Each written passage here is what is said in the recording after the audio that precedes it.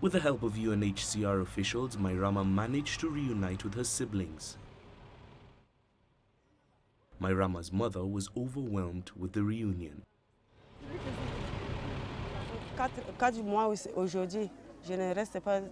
It's been 4 months since I last saw them. I was happy, but I'm still looking for 2 other family members.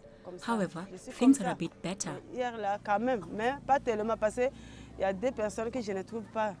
45-year-old mother of 11 children was separated from her sons and her husband during the ordeal of their flight. During 4 months, Ramatu had no information on where and in what condition her missing sons and husband were. The UNHCR has now registered the Abubakars, and they will soon be moved to a permanent home. The Central African Republic exploded into religious conflict last year after rebel leader Michel Djotodia seized power. Djotodia resigned in January, but violence between Christian and Muslim militia groups has continued in recent months. Mahia, Mutua, CCTV.